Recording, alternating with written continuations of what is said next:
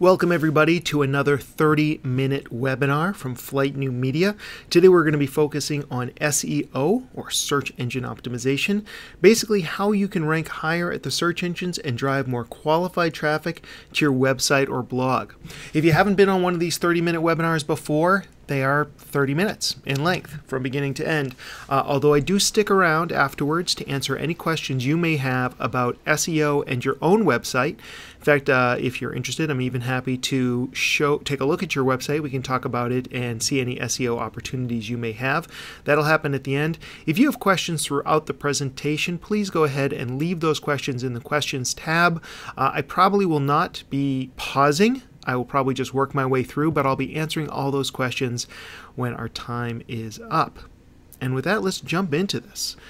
Now, SEO is actually one of my favorite topics to discuss because after working in this business for 20 years and with hundreds and hundreds of clients, most of them small businesses and entrepreneurs, I've realized that the number one way that you are going to get new business is through search engines and content marketing. So I think this is such a critical piece, and I know that a lot of people love social media and they're always focused on social, but for a lot of small businesses, especially B2B, but really in any category, SEO is critical.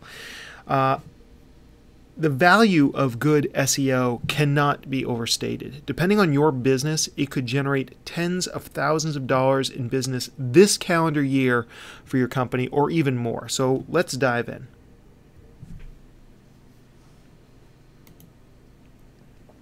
All right, hopefully you're seeing the second slide now. To give you a little context of how SEO fits in with the rest of your digital marketing, I want to share with you our framework. And our framework is called the Bare Essentials of Digital Marketing. And after working with all these companies over the years, this is basically the framework that seems to simplify and break down what you need to do in digital marketing to succeed if you're a small business. BEAR is an acronym. The B stands for build, and we talk a lot about how to build a website that turns visitors into customers. A is for attract, or how do we drive that qualified traffic to your website? And we do that primarily through SEO, social media, and digital ads. So we're going to focus today a lot on the attract section of this framework. R is for retain, or how do you stay in touch with people after they've left your website? And that's done often through email marketing, which we discussed in our previous webinar. Also through retargeting or remarketing, which is another form of advertising for people who have come to our website and not made a buying decision.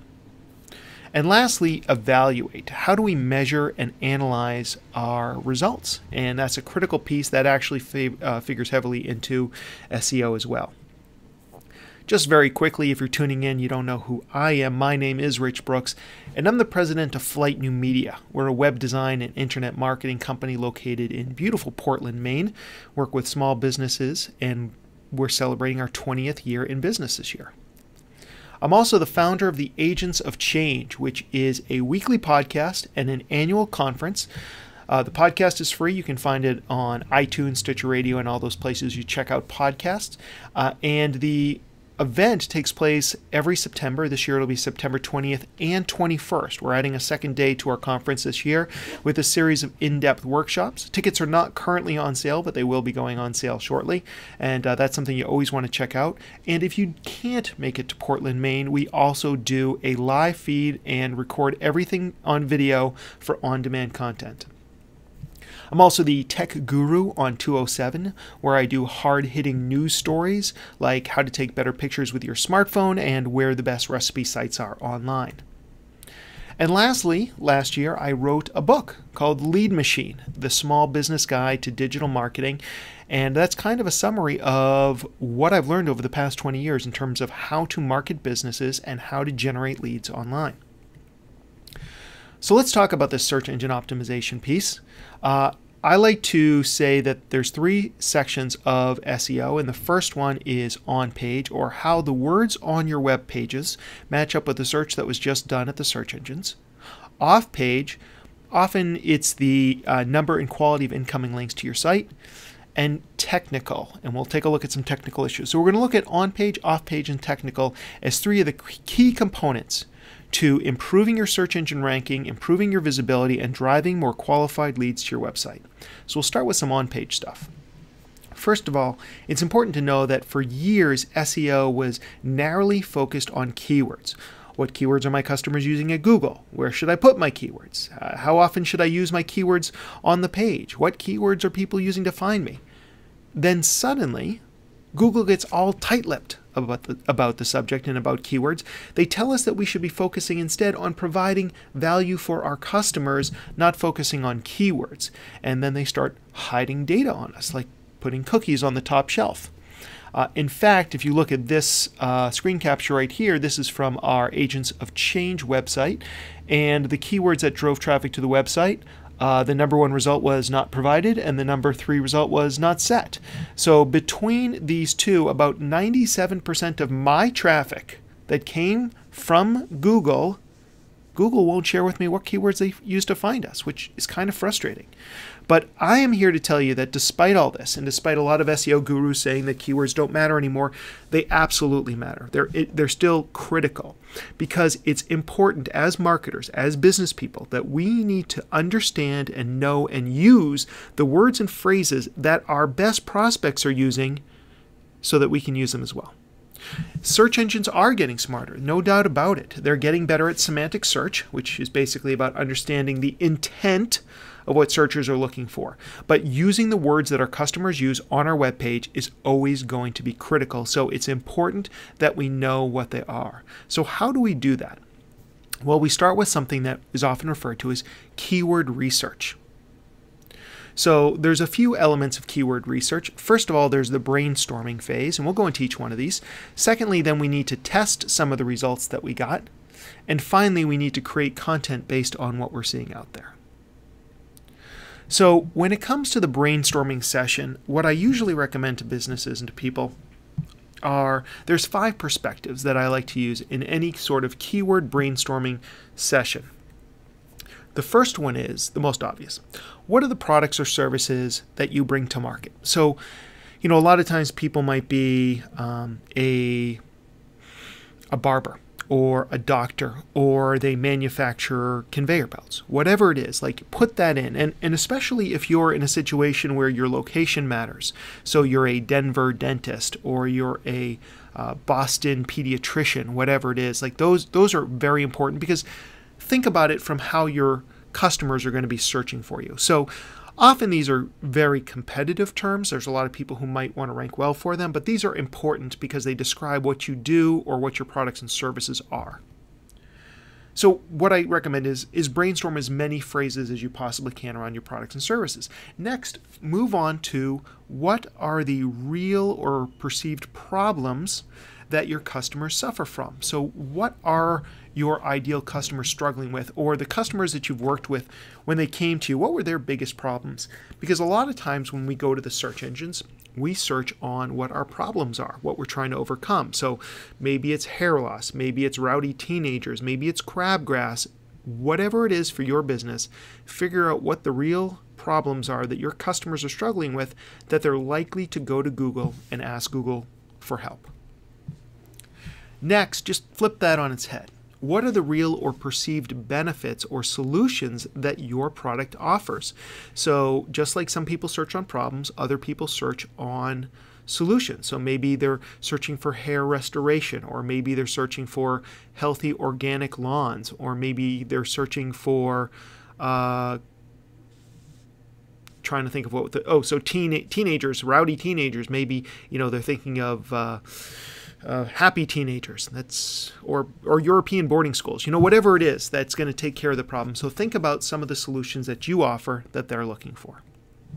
Fourth category is features. So if you've ever taken a sales course, you never sell on features, you always sell on benefits. But on the internet, that's not necessarily true, because very often our best prospects have done so much research that they may know more about what we have to offer than we do ourselves. So if somebody is searching for features, it means that they've already done their homework, which means that they're much closer to making a buying decision, and we want to be in front of people who are ready to make a buying decision. And lastly, we want to take a look at our competition. When I say competition, I don't mean that if you own a burger joint that you start throwing around words like McDonald's or Burger King. And I don't mean that if you're a dentist in a big practice, you start using the names of other dentists that you're competing with. I just don't think that's going to be very beneficial. Instead, what I mean is, if you are bringing a product or service to market to solve a problem, chances are there are other ways to solve that problem for your ideal customers.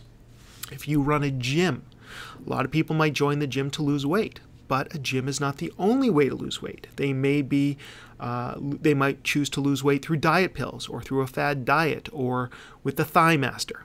So then you need to come up with these and put them into your brainstorming session so that down the road you can create blog posts about why a gym membership is a healthy alternative to a diet pill, or why that new fad diet won't get you into your wedding dress in time for your wedding, or why the Thigh Master actually makes your butt look bigger. So whatever it is, you're going to probably end up creating content around some of the other solutions people might find so that you can get in front of them and explain why your solution is better than what they were originally looking for.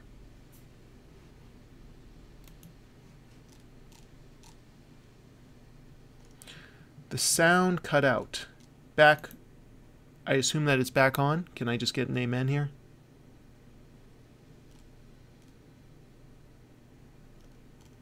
Yes, back on. All right. Maybe that was just a dramatic pause. I don't know. I'm recording everything on my end, so if there was a long pause, we'll have it all available in the recording. All right. So the next step, after you've done all this brainstorming, you may be totally off base. And this is the curse of knowledge, that you may know more or may have forgotten more about your own business than other people know. So we need to test it. And there's a number of ways that we can test all these keywords that we generated. One of the best ones, and it's free, is the Google AdWords Keyword Planner. Now, it is free. You do need to sign up for an account at Google AdWords. That's free. I've also discovered that Google or Keyword Planner gives you much better information if you've spent any money with Google AdWords. So I might recommend at least running a couple ads, even just for a week or so, because once you do that, Google starts giving you much more detailed information. So spending a few bucks is well worth it to unlock these better results. So in this case, I take one of my keyword phrases, or a few of them: healthcare cost, health insurance rate, so on and so forth. I plug those into this tool, and then I hit search. And this is what Google brings back to me. They tell me about those 3 keyword phrases, but they also tell me some other related terms as well. So we can see here, health insurance cost, average monthly search is 5,400. The competition, which is actually not competition for organic search, but competition for paid search, but a lot of times there's overlap there, is medium. Healthcare costs, 5,400 also, low. Health insurance rates, 1,300. Competition is high. And then as I look down below, I can see some other related terms that I might want to go after as well. A lot of people are searching for health insurance. In fact, 368,000 a month. Medical insurance, 74,000 a month. Health insurance plans, so on and so forth. So these are other content areas that I might want to create content for, either for a web page or for a blog post. Now, obviously, these have to be relevant to your business. Just because they have a high count doesn't mean that they're actually going to be good for you. You want to be writing content in areas that you can actually help people with. But this starts to give you a good idea of the words and phrases that people are using at the search engine so you can better create your copy. Often what I'll do, and actually I think this slide's out of order because I would have organized some of my keywords into different groups before I actually went over to Keyword Planner to put them in, and that's why I had some related terms there together. Another tool that I like to use is another free tool called Google Trends, and this is especially good when I'm creating blog posts.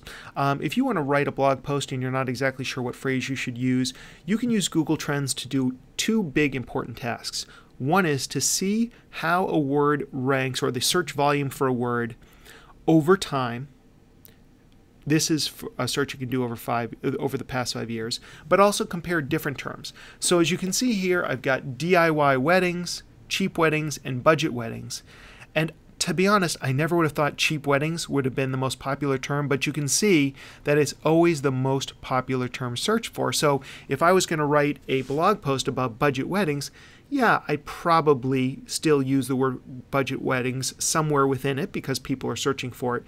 But my title tag and the word that I would really concentrate on, or the phrase that I would concentrate on, would be cheap weddings. So this is another great tool just to get a sense of what people are searching for.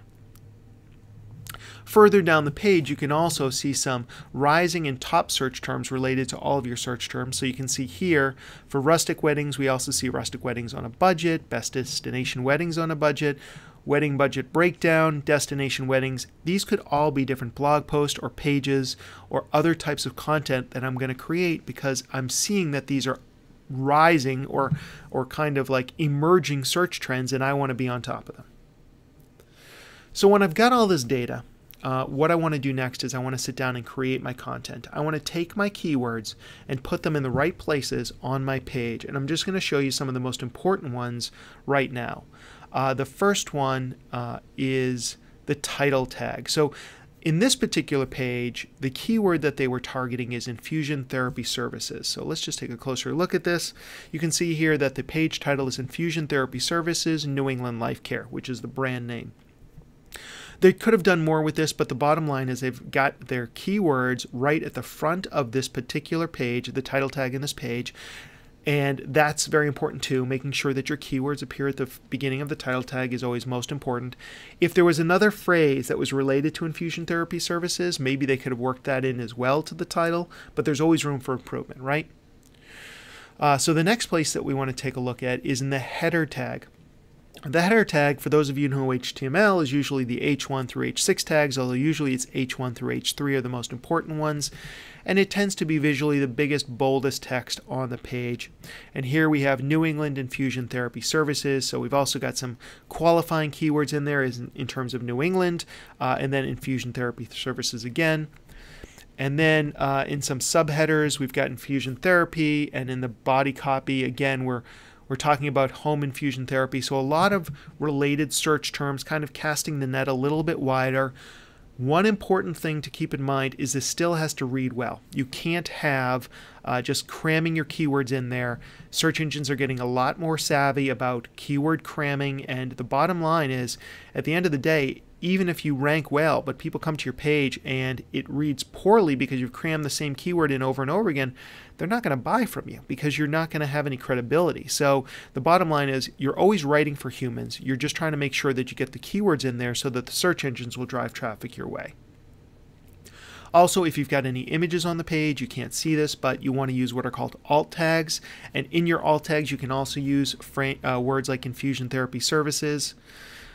And then your meta description as well, which on the back end of, say, WordPress, there's a place where you can enter in a meta description, which is often the 1 to 2 sentence description that appears under the big blue link. You can see here that the big blue link is identical to the page title. That's usually where it comes from.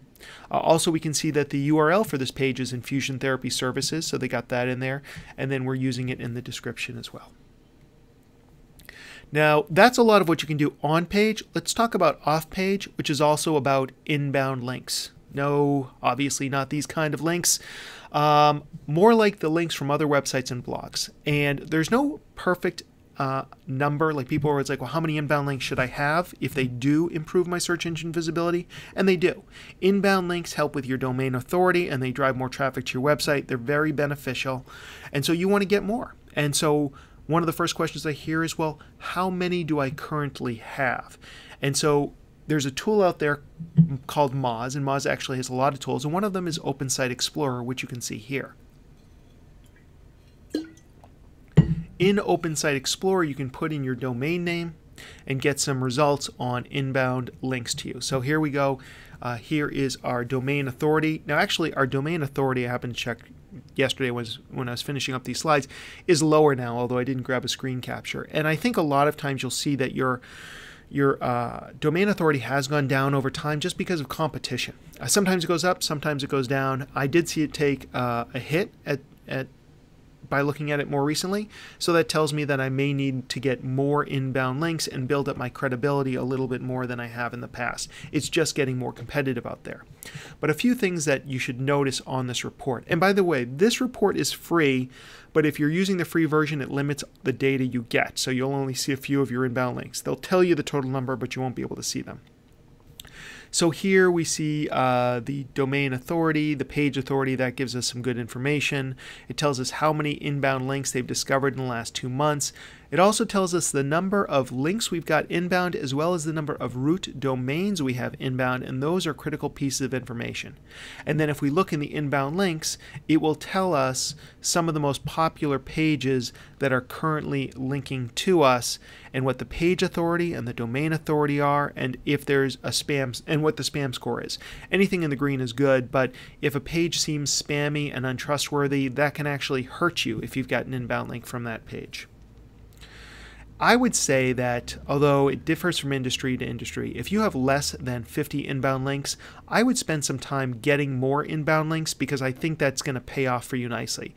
If you've got more than 50 links and your search engine visibility still isn't good, I might focus my attention instead on on-page results. To go out and find links, there's a few things I might recommend. One of the best options to getting inbound links from other websites to yours, are doing guest blog posts. And there's a few different ways to go about this. Probably the simplest would be do a Google search on guest blog or guest post plus your industry. So if you're a dog trainer, guest blogs plus dog trainers. And you'll find a number of dog training blogs out there that are actively looking for guest bloggers. And you can create some content for them. And as payment, what you'll do is you'll get a link back to your website.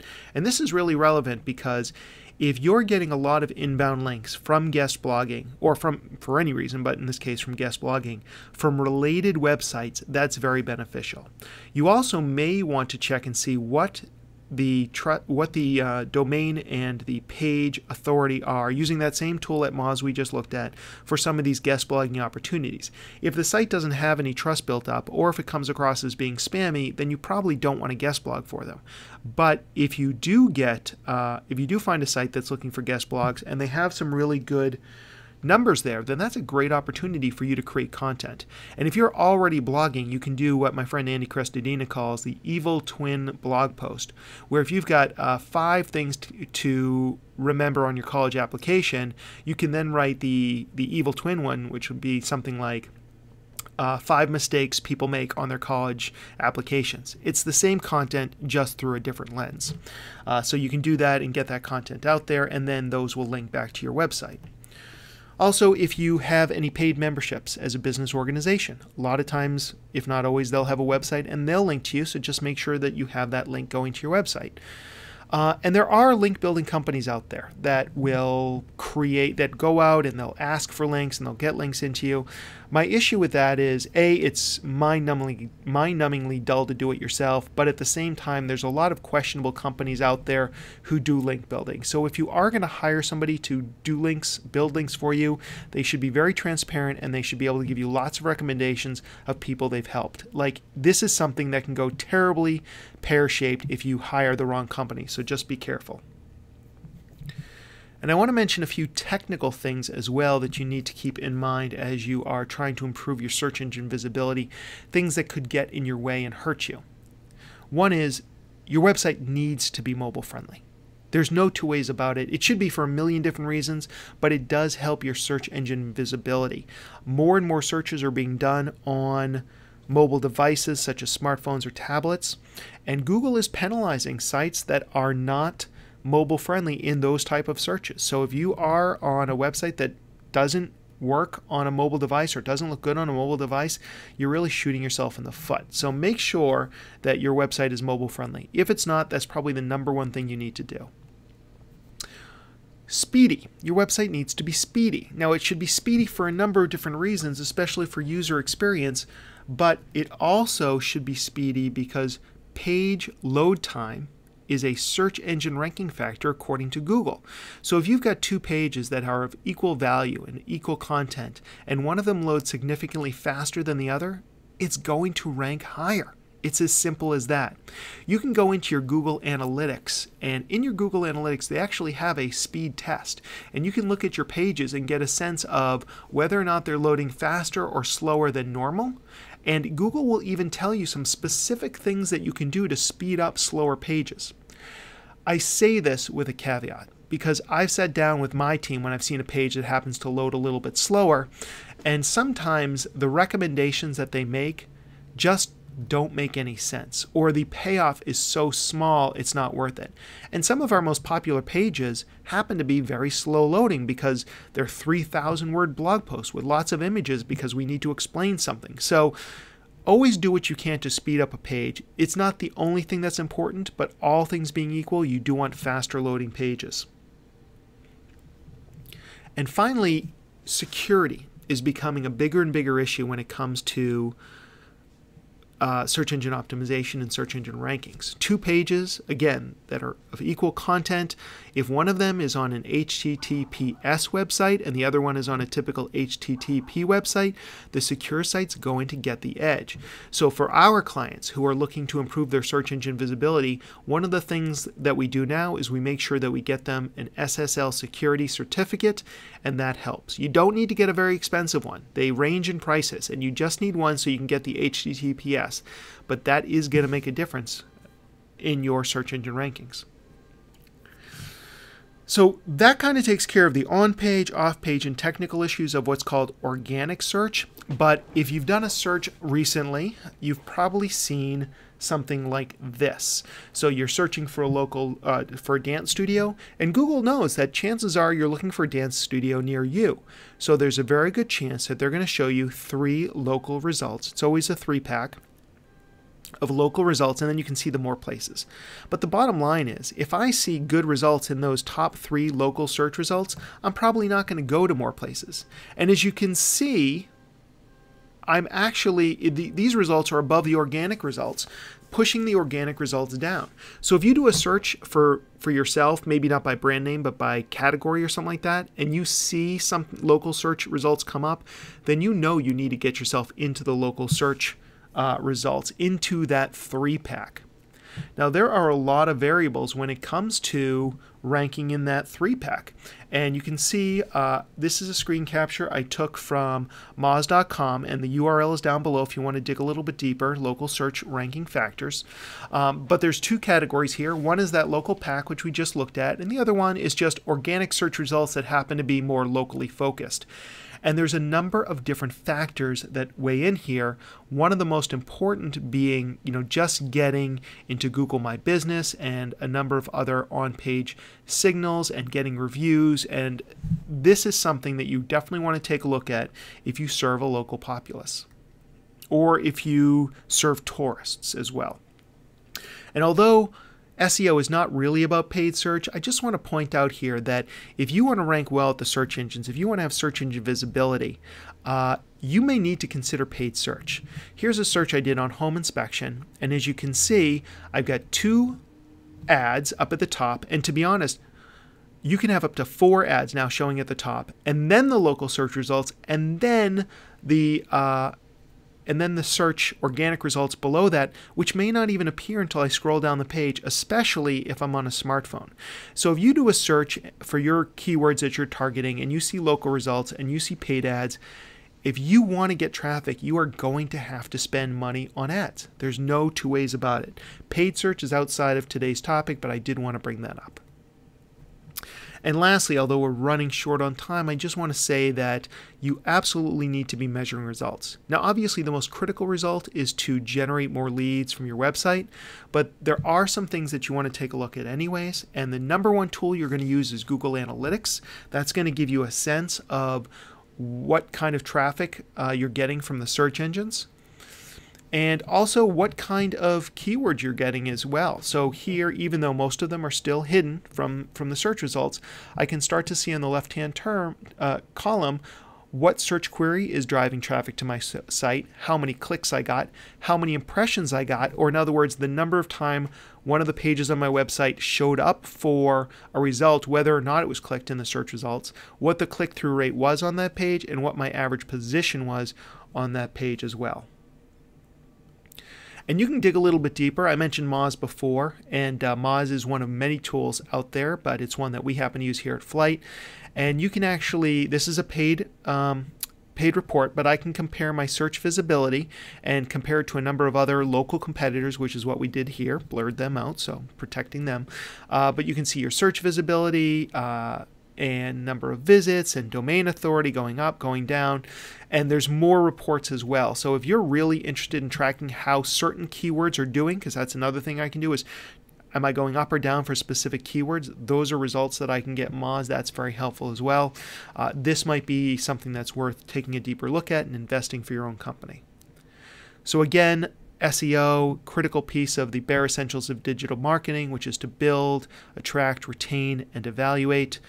And that brings us to the 30-minute mark. I want to thank everybody for their time. If you missed anything, this has been recorded. We will share the video with you. We'll also split out the audio and the slides as well, so you can digest it however you see fit. If you need to go now, totally understand, but if you want to stick around and ask some questions about SEO or any digital marketing questions, I'm going to stick on the line for a little while, so I'd be happy to take any of your questions. Just put them into that questions box and I'll kind of go in order.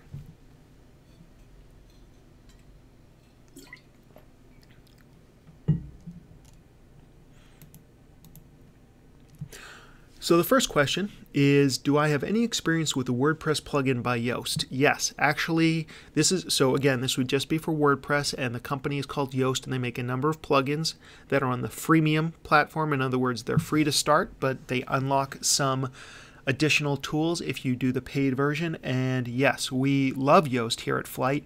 We use it on all of our websites and all of our client websites as well. Yoast is a tool that basically for every single page and every single blog post, you can mess around with the title, you can mess around with the meta description. If you tell it what keyword you're targeting, it will tell you how well you're doing and what some opportunities are. They'll give you kind of a red, yellow, and green lights next to things you're doing poorly that might be worth taking a look at, or you're doing really well, so it can generate a score for you. It does a lot more than that too. It also does things like it tells about the readability of a given page, and it can even help you with some of your social sharing. So I'm a big fan of Yoast. It's basically spelled toast with a Y instead of that first T, and definitely if you're on WordPress, something you should check out.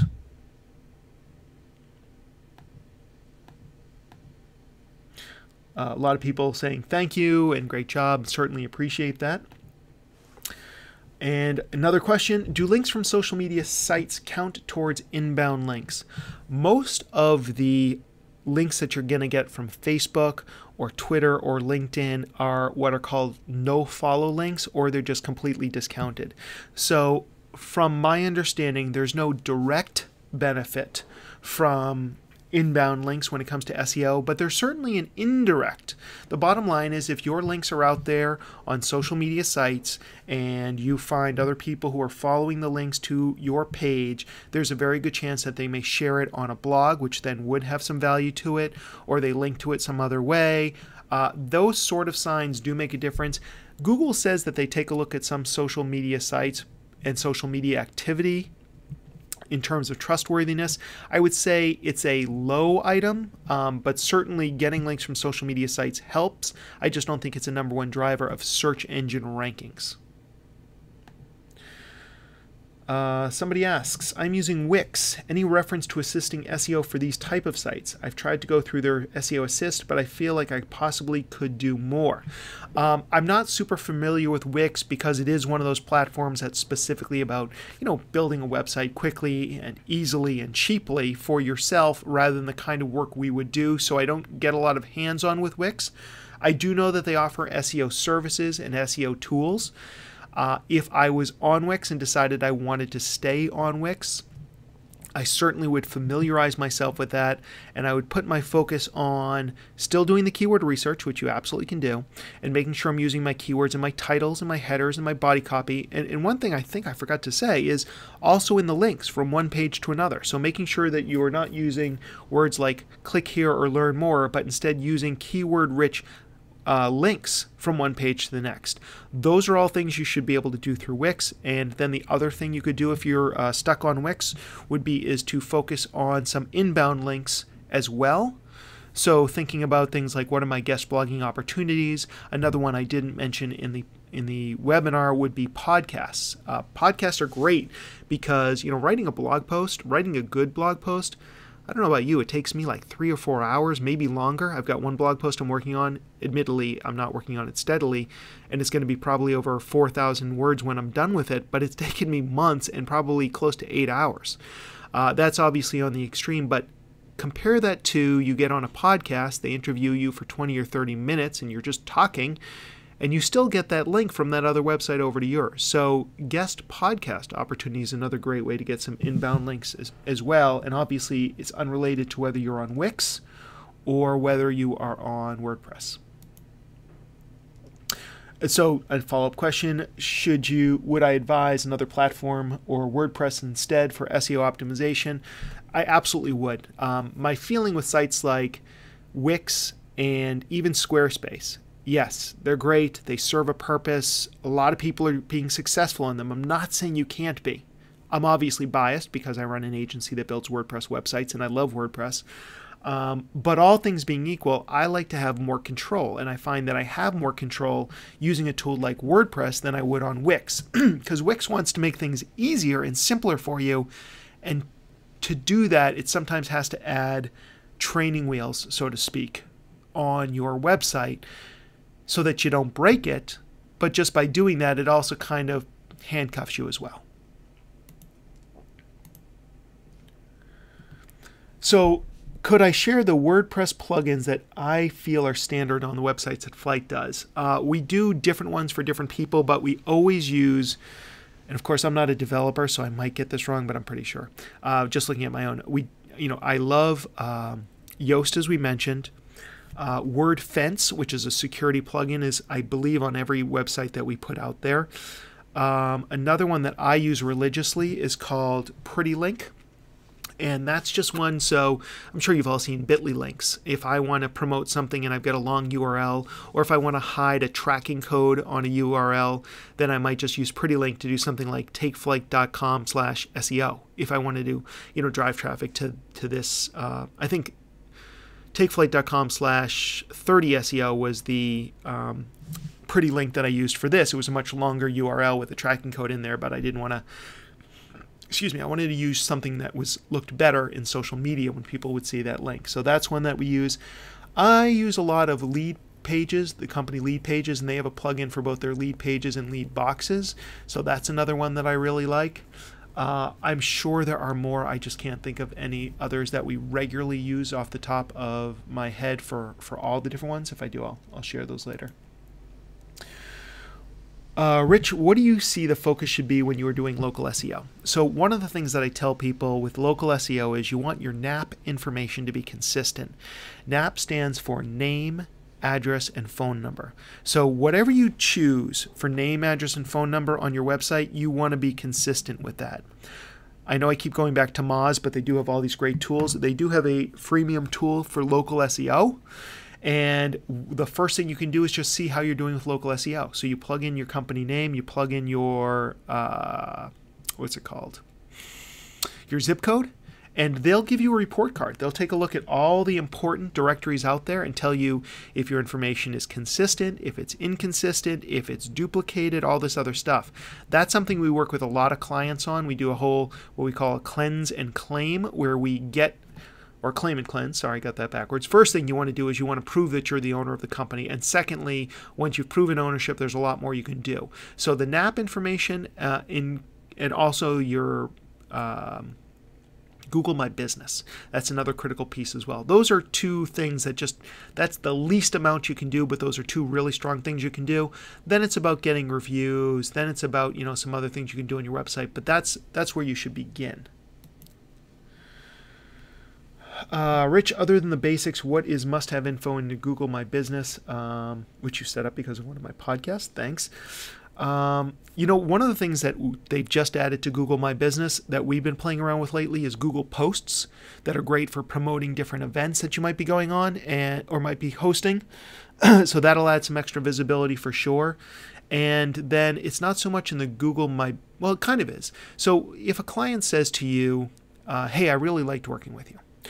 or they say something really nice about an employee or whatever the case is, you might say, thank you very much. By the way, would you mind leaving that recommendation on Google?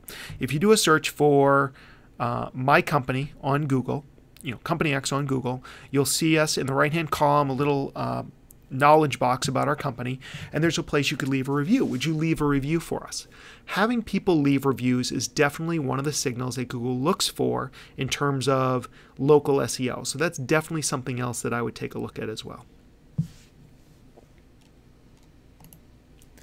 How many keywords per page should you use? What about long tails? All right, so I don't know that there's an exact number of keywords per page, but Google loves a narrow focus. So I wouldn't try, I might come up with one primary keyword phrase and target that on a page or a blog post. And then if there are related phrases, I'd work them in, but I would definitely have a focus of one keyword as the topic for a given page.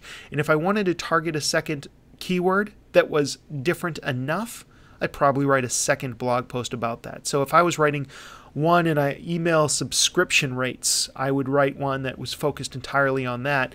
And if I also wanted to, target the phrase building your email list, which is obviously related, I would probably make that the focus of a second blog post and then make sure that I linked the two blog posts together with intrasite links. And about long tails, for those of you who don't know, a long tail search is just a search that is much more detailed with many more words in it.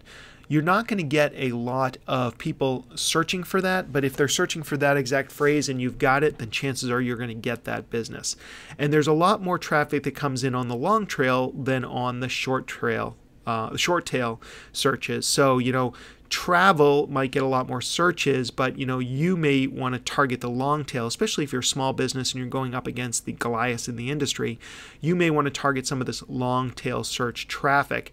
And if you're targeting something that's like adventure travel in Belize for the whole family, you're still going to get in some of your keyword phrases that are a little bit shorter tail, like Belize travel or just travel in general.